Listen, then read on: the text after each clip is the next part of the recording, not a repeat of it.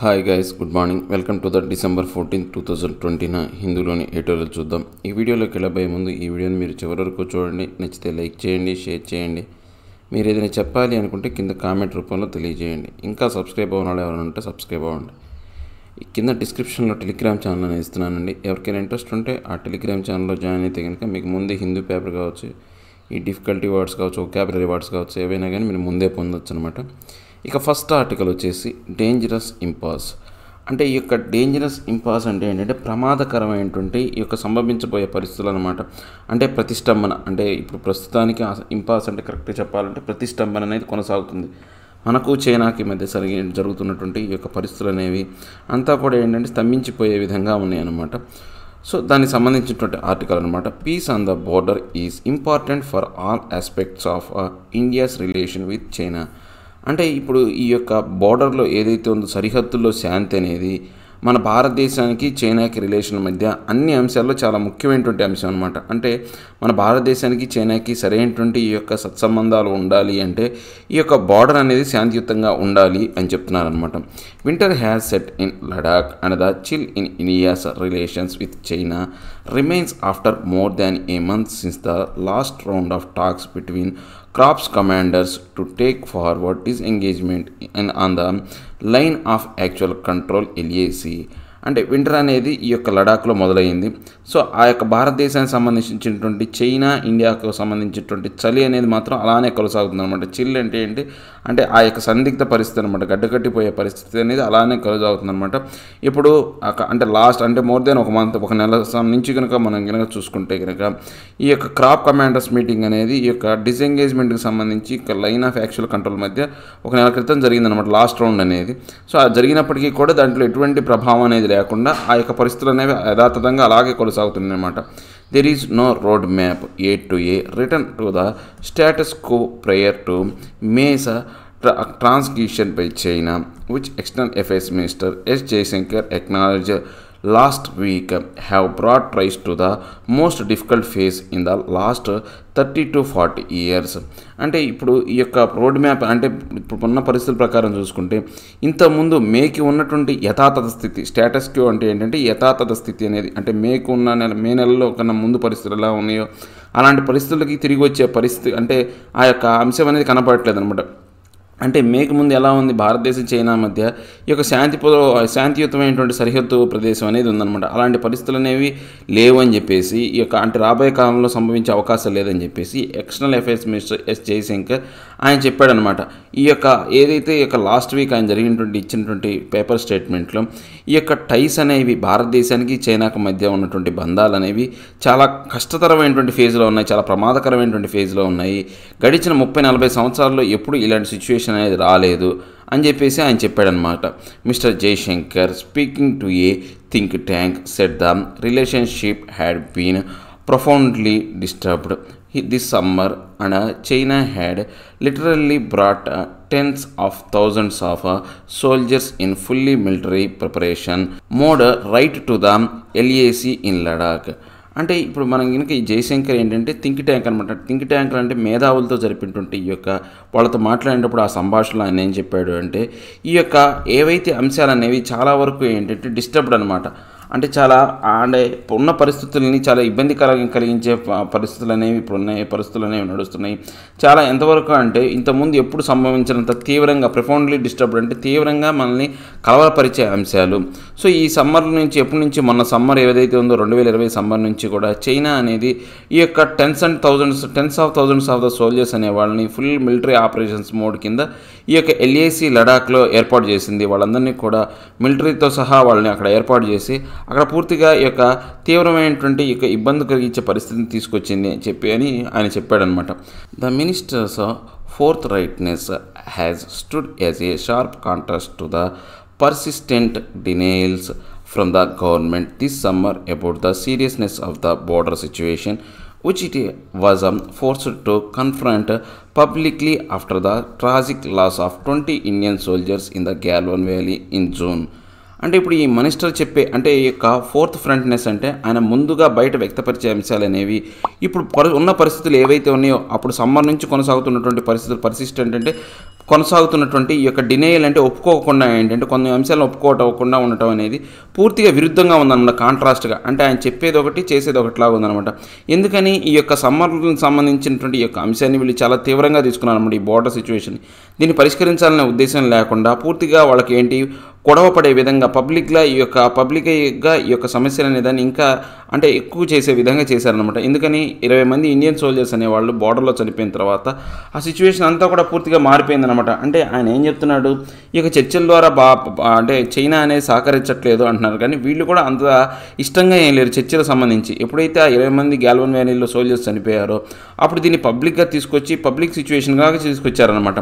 His remarks draw a strong response from China, which yet again blamed India for the crisis, saying the responsibility totally lies with the Indian side and that it had strictly abided by border agreements, a claim that does not square with the unprecedented mobilization of Chinese troops to various points across the LAC since early May.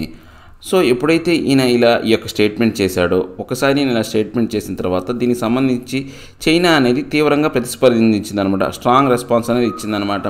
So ఆ యొక్క response ఏంటంటే మళ్ళీ అది భారతదేశాన్ని blame చేస్తూ భారతదేశం మీద నింద వేస్తూ వాళ్ళు ఈ యొక్క క్రైసిస్ మొత్తానికి వాళ్లే కారణం, ఈ బాధ్యత అంతా వాళ్లే భరించాలి అని చెప్పేసి వీళ్ళు చెప్పారనమాట. ఇండియా సైడ్ నుంచి రావాలా, మేము మాత్రం ఈ యొక్క బోర్డర్కి సంబంధించినటువంటి ఏవైతే అగ్రిమెంట్స్ ఏవైతే ఉన్నాయో, ఒప్పందాలు ఏవైతే ఉన్నాయో వాటికి మేము గట్టిగా కట్టుబడి ఉన్నాం. స్ట్రిక్ట్లీ అబైడెడ్ అంటే స్థిరంగా గట్టిగా అంటే బలంగా కట్టుబడి ఉన్నాము. సో పూర్తిగా ఈ యొక్క అన్ప్రెసిడెంట్ అంటే ఇంత ముందుకు సంభవించని ఈ యొక్క మొబిలైజేషన్ ఏదైతే China troops తీసుకొచ్చిందో various points across the LAC కారణం ఏంటంటే ఇది మా తప్పు కాదు, పూర్తిగా భారతదేశం చేసిన పని వల్లనే మేము ఇలా చేయాల్సి వస్తుందని చెప్పేసి మన భారతదేశం మీద నింద వేసిందనమాట. The ministry of external affairs then responded asking China to match it's words with actions. So ఎప్పుడైతే చైనా అలాంటి నింద వేసిందో మన యొక్క ఎక్స్టర్నల్ మినిస్టర్ ఎస్ జయశంకర్ ఏమన్నాడంటే దానికి ప్రతిస్పందనగా ఏదైతే చైనా మాట్లాడుతుందో ఆ మాటలు ఏవైతే ఉన్నాయో వాళ్ళ యొక్క చేతలకు సరిపోయే విధంగా పోల్చే విధంగా చేయాలి, అంతేగాని మాటలు ఒకటి చేతలు ఒకటి ఉండే విధంగా ఉండకూడదు. ఆ వర్డ్స్ని మ్యాచ్ రూపం అంటే యాక్షన్స్ రూపంలో మ్యాచ్ చేయమని ఆయన వార్నింగ్ ఆయన చెప్పాడనమాట, respond అయ్యాడనమాట. The sharp exchange last week underline the perilous state of relations and the long road ahead towards restoring normalcy, which India has made clear is predicated on peace on the border. అంటే ఇప్పుడు మనకి ఇలాగా చూస్తే ఈ యొక్క last week జరిగినటువంటి ఈ యొక్క చర్చలు ఏవైతే ఉన్నాయో ఎక్స్చేంజ్ వర్డ్స్ ఏవైతే ఉన్నాయో ఒకళ్ళు ఏవైతే మాట్లాడుకున్నారో ఆ మాటలు చూసుకుంటే ఏంటి అంటే ఇది ఒక చాలా పెరియస్ అనమాట. పెరియస్ అంటే చాలా ప్రమాదకరమైనటువంటి స్థితిలో ఈ యొక్క రిలేషన్స్ అనేవి ఉన్నాయన్నమాట. సో ఈ యొక్క సాధారణ స్థితిలోకి రావాలంటే చాలా ఎక్కువ సమయం అంటే లాంగ్ రోడ్ ఎహెడ్ అంటే చాలా ఎక్కువ టైం పట్టే అవకాశం ఉందన్నమాట. సో భారతదేశం ఇంకా ఏం క్లియర్గా చెప్పింది అంటే ఈ యొక్క శాంతి అనేది మేము కోరుతున్నాము, అంటే ఈ యొక్క ప్రిడికేటెడ్ అనేది అంటే ఎక్కువ రాబోయే కాలం మేము కోరుతున్నాము బోర్డర్ దగ్గర ఉండాలని చెప్పేసి భారతదేశం చెప్పిందనమాట. In an interview to this newspaper on December 2nd, the External Affairs Minister cautioned that a fully disengagement may not be an immediate prospect, drawing a parallel to Sumdorongshu crisis of 1986 that took 9 years to resolve. So ఈ యొక్క external affairs minister Jayashankar అనే అతను ఈ యొక్క హిందూ పేపర్కి December 2వ తారీఖున ఆయన ఇంటర్వ్యూ ఇచ్చాడనమాట. ఆ ఇంటర్వ్యూలో ఆయన ఏం చెప్పాడు అంటే ఈ యొక్క డిసెంగేజ్మెంట్ అంటే ఈ యొక్క బార్డర్లో దగ్గర ఉన్నటువంటి ఈ యొక్క బలగాలకు సంబంధించి వాటి ఉపశమనానికి సంబంధించినటువంటి అంశాన్ని ఆయన చాలా జాగ్రత్తగా మాట్లాడాడనమాట. దీనికి సంబంధించి మేము ఇప్పటికెప్పుడు పరిష్కారం చూపించలేము. దీంట్లో ఈ యొక్క ఏవైతే ఉన్న డిసెంగేజ్మెంట్లో ప్రాస్పెక్ట్ అంటే వృద్ధిని కావచ్చు, లేకపోతే ఈ యొక్క సమస్యను పరిష్కరించలేము. దీన్ని ఎలా చెప్పొచ్చు అంటే ఈ యొక్క సుమ్డోరాంగ్షు అనే క్రైసిస్ అనేది 1986లో ఏర్పడిందనమాట. ఆ క్రైసిస్ అనేది సాల్వ్ అవడానికి దగ్గర 9 సంవత్సరాలు పట్టిందనమాట. సో అలాంటి పరిస్థితులు అనేవి కొనసాగే అవకాశం ఉందని చెప్పేసి ఆయన చెప్పాడనమాట. The slow moving talks on the LAC both sides are to schedule the next round following the 8th meeting between Corps commanders on November 6th raise questions about Chinese willingness to both restore fully the status quo and abide by past agreements which India must insist upon. అంటే ఇప్పుడు ఏవైతే ఉన్నాయో next round సమావేశాలు అనేవి అంటే November 6న 8th meeting అనేది జరిగిందనమాట. ఈ యొక్క ఏది క్రాప్స్ కమాండర్ సంబంధించినటువంటి మీటింగ్ అనేది జరిగింది. సో నెక్స్ట్ మీటింగ్ అనేది జరగాల్సిన పరిస్థితి అనేది ఉందన్నమాట. దీనికి సంబంధించి కొన్ని క్వశ్చన్స్ అనేవి రైజ్ అయినాయి అనమాట. చైనా అనేది ఇష్టపడతా విల్లింగ్నెస్ అనమాట. అంటే ఈ యొక్క పాత పరిస్థితులు ఏవైతే ఉన్నాయో ఇంతకుముందు యథాతథ స్థితి స్టేటస్ క్యో పరిస్థితులు అనేవి తీసుకురావడానికి చైనా ఒప్పుకొని తర్వాత ఇంతకుముందు ఏవైతే ఒక అగ్రిమెంట్స్ ఏవైతే ఉన్నాయో వాటికి ఒప్పుకోవడం అంటే కట్టుబడి ఉండడానికి ఒప్పుకుంటుందా, దాంతోపాటు ఇక భారతదేశం కూడా వాటిని అదే కోరుతుంది. ఇన్సిస్టెంట్ అపాన్ ఏంటంటే అదే కోరుతుంది అనమాట. ఇంతకుముందు ఏవైతే ఉన్నాయో అంశాలు ఏవైతే ఉన్నాయో వాటికి కట్టుబడి ఉంటే చాలనే కోరుతుంది అనమాట. The government for it's part should be far more fourth coming than it has been so far on the situation on the LAC.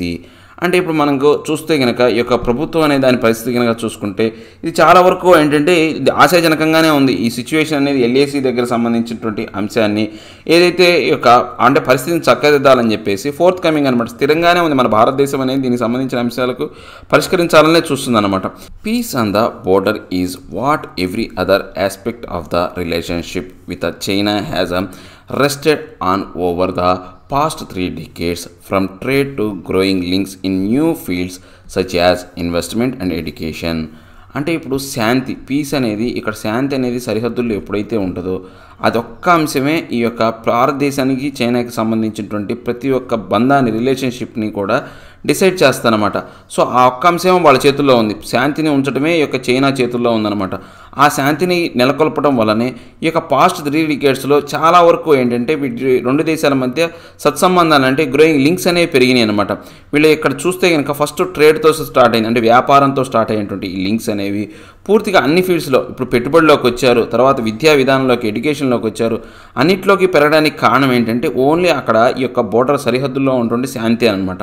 Transparency without which the public will not be fully aware about the border situation and the state of the border relationship with China should take a precedence over optics and political expediency. అంటే ఇప్పుడు transparency అనేది ఉండాలి, పారదర్శకత అనేది ఉండాలి. అది కూడా ఎలా ఉండాలంటే ఈ యొక్క ఏదైతే అందరికీ తెలియాల్సిన అవసరం లేదు. అంటే అన్ని విషయాలు ప్రజలకి ఈ యొక్క భారతదేశంలోనే కాదు లేకపోతే ఆ దేశ ప్రజలందరికీ తెలియాలి. Without which the public will not be fully aware about the border situation. వాళ్ళకి తెలియాల్సిన అవసరం లేదనమాట. సో ఈ యొక్క స్టేట్ రిలేషన్షిప్ అనేది చైనాతో ఎలా ఉండాలి అంటే ఈ యొక్క రాబోయే కాలంలో ఆశాజనకంగానో లేకపోతే ఈ యొక్క రాజకీయపరమైన లబ్ధిని చేకూర్చే విధంగా కాకుండా శాంతియుతమైనటువంటి వాతావరణాన్ని అంటే ప్రెసిడెన్స్ అంటే రాబోయే కాలంలో జరగబోయే కాలంలో ఈ యొక్క ఆప్టిక్స్ అంటే ఏంటంటే మన ఆశాజనకంగానో లేకపోతే చూడడానికి కనపడడానికి ఉండే విధంగా కాకుండా పరిస్థితులు అనేవి శాంతియుతంగా ఉండే విధంగా చర్యలు తీసుకోవాలి. అంతేగాని రాజకీయపరమైనటువంటి ఆకాంక్షలు కావచ్చు ఎక్స్పీరియన్సీస్ అంటే దాని యొక్క రాజకీయపరమైనటువంటి లబ్ధి కోసం ఎటువంటి అంశాలు అనేవి ఉండకూడదు అని చెప్తున్నారు అనమాట. ఏలేదండి భారతదేశంతో చైనా బోర్డర్స్ అంటే చైనాతో పూర్తిగా రిలేషన్షిప్ అనేది దెబ్బతిన్నాయి. కారణం ఏంటి?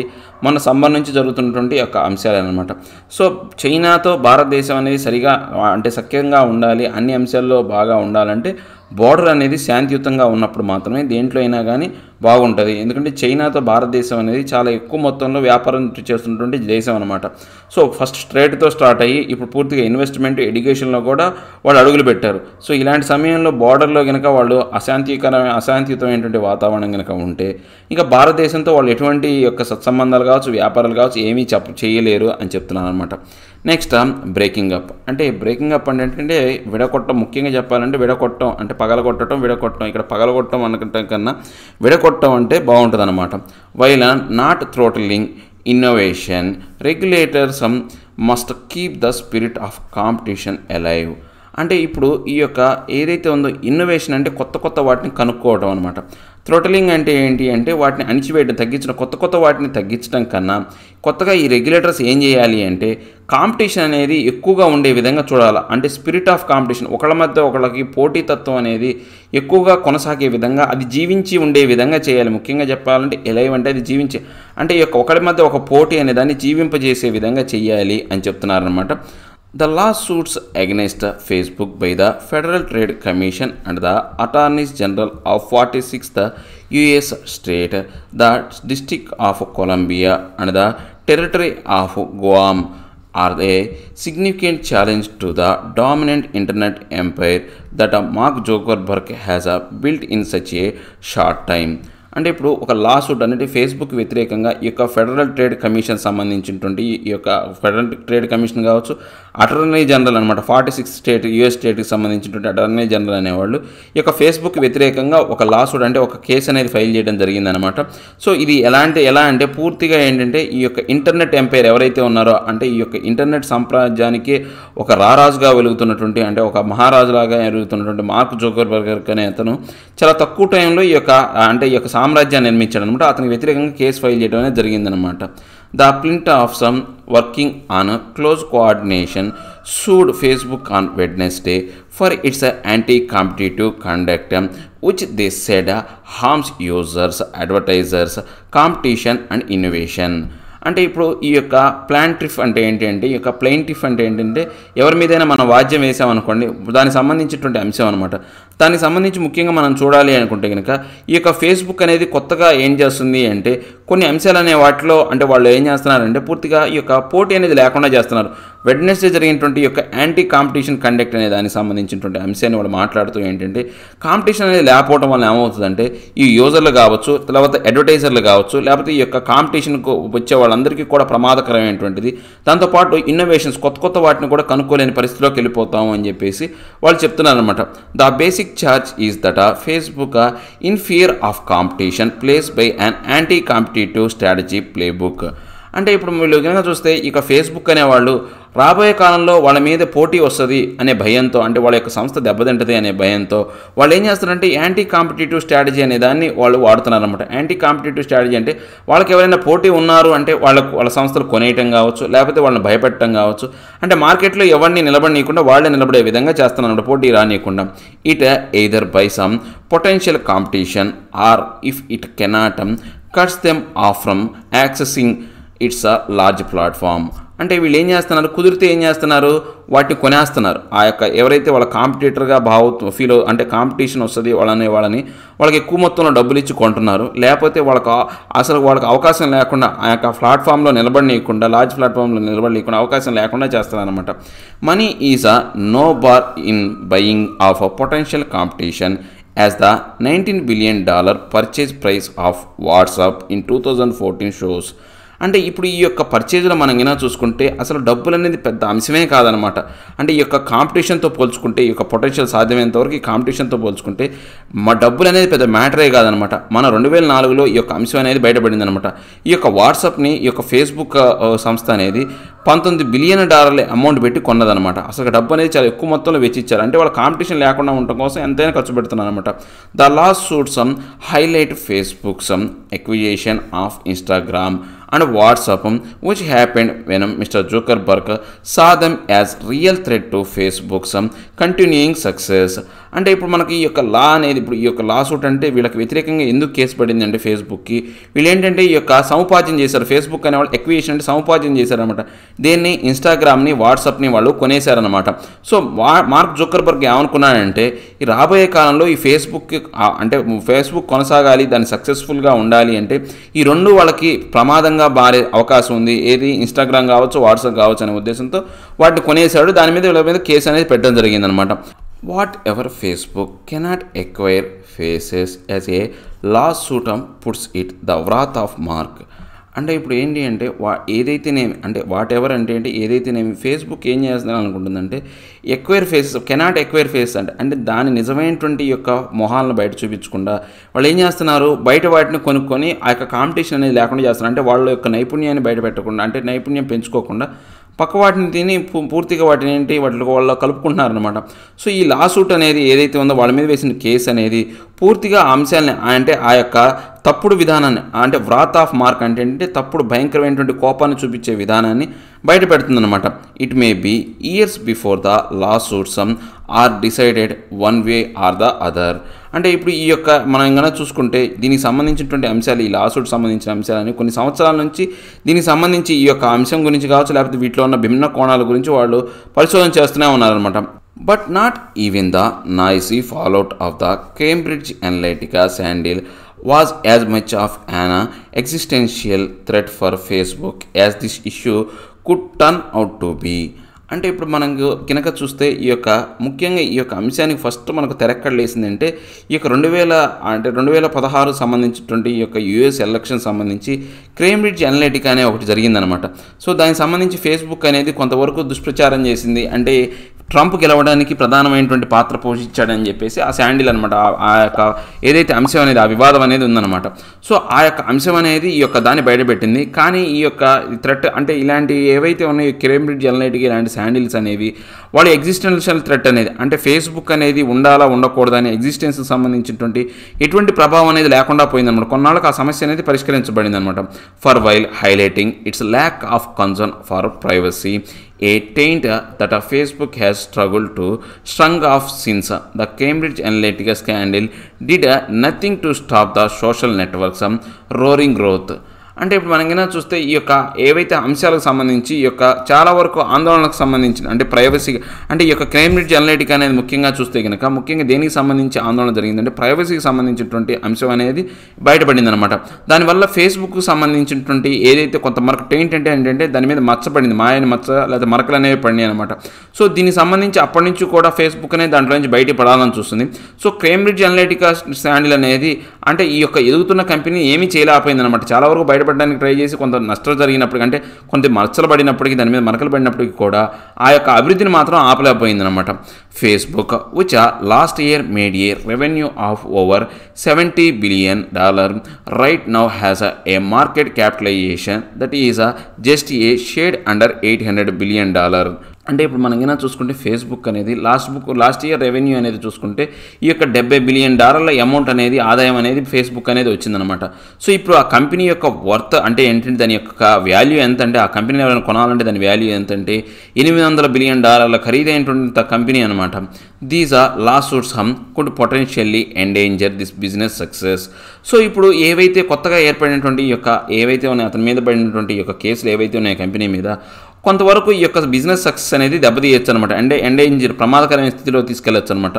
The action against Facebook however is not to be seen in isolation and is linked to the growing backlash against what is called big tech globally.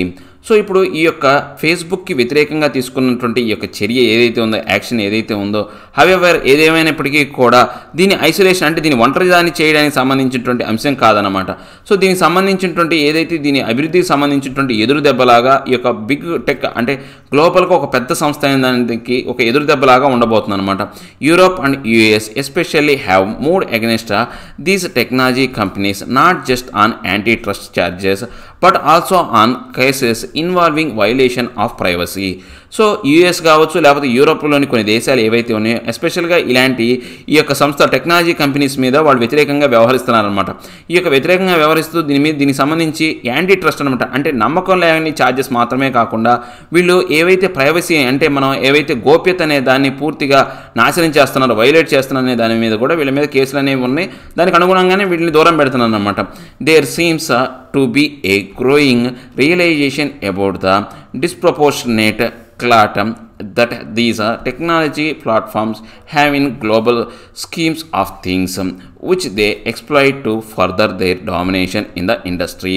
So ఇప్పుడు మనం కనుక చూస్తే ఇవి చూడటానికి ఈ రిలేషన్ అనేది ఏంటంటే ఈ యొక్క డిస్ప్రపోర్షనేట్ అనమాట అసమానమైనటువంటి ఈ యొక్క ఏదైతే అంశం ఏదైతే ఉందో ఈ టెక్నాలజీ ప్లాట్ఫామ్కి సంబంధించినటువంటి అంశం ఏదైతే ఉందో ఈ యొక్క గ్లోబల్ స్కామ్ థింగ్స్ సంబంధించినటువంటి గ్లోబల్గా ఇలాంటి ఏవైతే ఉన్నాయో కొన్ని తప్పుడు విధానాలు చేసే అవకాశం ఉందన్నమాట. దాంతోపాటు కొన్ని ఏవైతే ఉన్నాయో ఎక్స్ప్లాయిట్ అనమాట అంటే కొన్ని అంశాలని తప్పు విధానంగా చేసే అవకాశం ఉందన్నమాట ఈ యొక్క డామినెంట్ ఇండస్ట్రీ అనేది.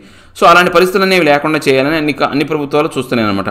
And that it is futile for regulators and policy makers to continue with a light touch approach in the technology industry. So దీని కారణంగా ఏమవుతుందంటే మనం కనుక చూస్తే ఏంటంటే ఇది చాలా వరకు ఏంటంటే నిరర్థకమైందనమాట. అంటే ఇప్పుడు వీళ్ళ మీద ఏదైనా చర్యలు అంటే వీటిని కంట్రోల్ చేయకుండా వీటి మీద చర్యలు తీసుకోవడం అనేది మనం చూస్తే కనుక పూర్తిగా ఫుటైల్ అంటే నిరర్థకమైందనమాట. రెగ్యులేషన్స్ అనేవి కావచ్చు లేకపోతే వీళ్ళు పాలసీ మేకర్స్ అనేవాళ్ళు లైట్గా టచ్ చేయడం అనేది ఏంటంటే ప్రస్తుతానికి టెక్నాలజీ ఇండస్ట్రీస్కి నిరర్థకంగా తయారైపోయినాయి అనమాట. In fact calls for the breakup of technology firm have been put forward by politicians in the US. With its immense scale, Facebook has no more than one occasion managed to startle regulators and administrators, not to mention civil society and activists, by its grandiose plans which seem to threaten the existing world order. అంటే ఇప్పుడు మనకు నిజంగా చెప్పాలి, in fact నిజంగా చెప్పాలి అంటే ఈ యొక్క ఫేస్బుక్ కంపెనీని దెబ్బతీయాలి, బ్రేకప్ చేయాలని కాల్స్ అనేది ఎవరిస్తున్నారు, ఈ టెక్నాలజీ ఫిల్మ్ని చేయాలని చెప్పేసి ఎవరు ఇస్తున్నారంటే ఈ యొక్క యూఎస్కు సంబంధించినటువంటి రాజకీయ నాయకులు ఇస్తున్నారనమాట. వాళ్ళు కూడా ఎక్కువ మొత్తంలో దీని మీద ఒత్తిడి తీసుకురావాలి, ఈ యొక్క ఫేస్బుక్ ఆధిపత్యాన్ని దెబ్బతీయాలని అనే మోర్ దెన్ వన్ అకేషన్స్, అంటే ఒకసారి కాకుండా 2-3 సార్లు వీళ్ళ మీద దెబ్బతీయాలని చూస్తున్నారనమాట. ఇది ఎందుకంటే ఇలా చేస్తున్నారంటే ఇది మొత్తం కూడా ఈ యొక్క అడ్మినిస్ట్రేషన్ ప్రభుత్వ పరిపాలనని తర్వాత రెగ్యులేటర్స్ని కంపింపజేసే విధంగా ఈ యొక్క ఫేస్బుక్ పరిస్థితి అనేది తయారైందనమాట. దాంతోపాటు వీళ్ళు అంటే ప్రభుత్వాన్ని అడ్మినిస్ట్రేషనే కాకుండా రాబోయే కాలంలో సివిల్ సొసైటీని, ఆ సివిల్ సొసైటీ యాక్టివిస్టులు కావచ్చు, లేకపోతే ఇలాంటి అంశాలు ఏవైతే ఉన్నాయో ప్రపంచాన్ని మొత్తాన్ని కూడా ఈ యొక్క వరల్డ్ ఆర్డర్, ఎగ్జిస్టింగ్లో ఉన్నటువంటి వరల్డ్ ఆర్డర్ మొత్తాన్ని కూడా ప్రమాదకరమైనటువంటి స్థితిలో తీసుకెళ్లే పరిస్థితుల్లోకి ఈ ఫేస్బుక్ అనేది వెళ్తుందనమాట.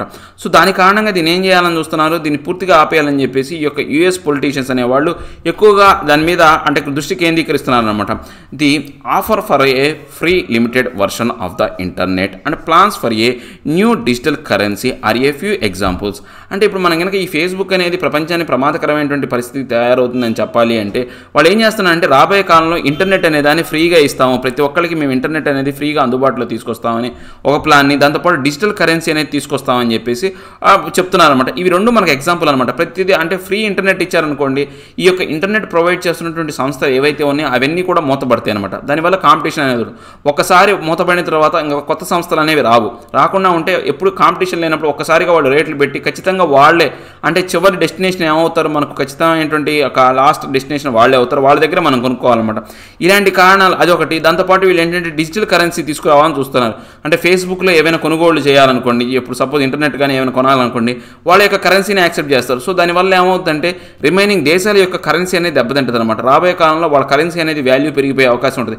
ఎందుకని ప్రొడక్ట్ అంతా అమ్మేది వాళ్ళే, వాళ్ళ దగ్గరే డబ్బులు అంటే వాళ్ళ దగ్గర కొనుక్కోవాలి కాబట్టి వాళ్ళు ఆ కరెన్సీని యాక్సెప్ట్ చేస్తే కనుక ఇంకా రిమైనింగ్ కరెన్సీలన్నీ దెబ్బతింటాయి అనమాట. Internet మోనోపొలీస్ are not a future of just the developed world. అంటే ఇప్పుడు మనకు ఇంటర్నెట్ మోనోపొలీస్ అంటే ఈ యొక్క ఇంటర్నెట్ ఏదైతే ఉందో దానికి సంబంధించినటువంటి ఏకఛత్రాధిపత్యం అనేది రాబోయే కాలంలో ప్రపంచానికి ఒక మంచి భవిష్యత్తు మాత్రం కాదనమాట. They are everywhere. సో ఇలాంటి సంస్థలు అనేవి ప్రపంచంలో ప్రతి చోట్ల ఉన్నాయి.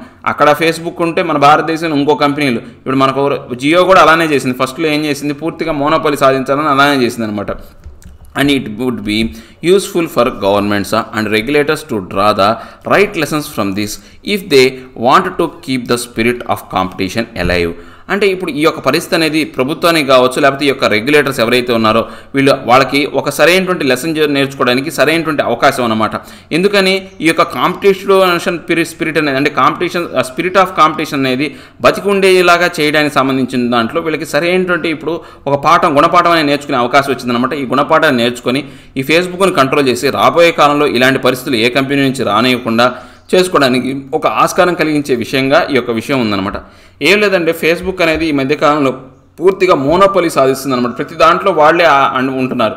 అంటే ఏం చేస్తున్నారు, వాళ్ళకి ఏదైనా కాంపిటీషన్ వస్తుంది అంటే కుదిరితే ఆ యొక్క సంస్థను కొనుక్కుంటున్నారు. వాట్సాప్, ఇన్స్టాగ్రామ్ లాంటి సంస్థలు కొనేశారు, లేకపోతే ఆ సంస్థల యొక్క మనుగడని లేనివ్వకుండా ఆ యొక్క ప్లాట్ఫామ్లో ఉండనివ్వకుండా వాడిని చేస్తున్నారు అనమాట. ఇలాంటి పరిస్థితుల్లో ఏమవుతుందంటే మోనోపొలీ అనేది వస్తుంది అనమాట. మోనోపొలీ అనేది రావటమే కాకుండా రాబోయే కాలంలో వీళ్ళు ఏం చేస్తున్నారు, ఈ యొక్క ఇంటర్నెట్కి సంబంధించినటువంటి ఫ్రీ అనేది ఇవ్వటం, దాంతోపాటు ఇంకా ఈ యొక్క డిజిటల్ కరెన్సీ తీసుకురావాలని చూస్తున్నారు అనమాట. ఇలాంటి విధానాల వల్ల ఏమవుతుందంటే ఆ యొక్క సంస్థ యొక్క మోనోపొలీ అనేది పెరిగిపోతుంది. ప్రతి ఒక్కరు వాళ్ళ మీద ఆధారపడాల్సిన అంటే కృత్రిమంగా వాళ్ళ మీద ఆధారపడే విధంగా వాళ్ళు చేసుకుంటున్నారనమాట. ఆల్రెడీ ఈ యొక్క ఏదైతే కేంబ్రిడ్జ్ అనలిటికా అనే దాంట్లో వాళ్ళు ఆల్రెడీ వివాదాస్పదమైన అంశం అయినప్పటికీ కూడా దాంట్లోంచి ఎలాగో బయటపడ్డారనమాట. ఇప్పుడు ప్రభుత్వాలన్నీ కూడా యూఎస్ కావచ్చు, యూరోపియన్ గవర్నమెంట్ అన్నీ కూడా దీని మీద వ్యతిరేకంగా ఉన్నాయన్నమాట. దీనికి సంబంధించి దీన్ని కంట్రోల్ చేయాలని చెప్పేసి చూస్తున్నాయి అనమాట. సో అలా గనక కంట్రోల్ చేసి అంటే ఈ యొక్క ప్రజలకు ఒక మంచి కాంపిటేటివ్ కలిగినటువంటి ప్రపంచాన్ని ఇవ్వాలా, ప్రజల యొక్క ఫ్యూచర్ని దెబ్బతీసే విధమైనటువంటి ఇలాంటి కంపెనీ రాబోయే కాలం రాకుండా ఒక గుణపాఠాన్ని నేర్చుకునే విధంగా ఈ యొక్క ఎవరైతే రెగ్యులేటర్స్ కావచ్చు, గవర్నమెంట్స్ కావచ్చు ఒక అవకాశం అనేది వచ్చింది అని చెప్తున్నాను అనమాట. సో ఇవండి ఈరోజు హిందూలోని ఆర్టికల్ ఎక్స్ప్లెనేషన్ మీకు నచ్చే ఉంటుంది అనుకుంటున్నాను. నచ్చితే లైక్ చేయండి, షేర్ చేయండి. మీరు ఏదైనా చెప్పాలి అనుకుంటే కింద కామెంట్ రూపంలో తెలియజేయండి. ఇంకా సబ్స్క్రైబ్ అవ్వడం ఎవరు ఉంటే సబ్స్క్రైబ్ అవ్వండి. Thank you very much.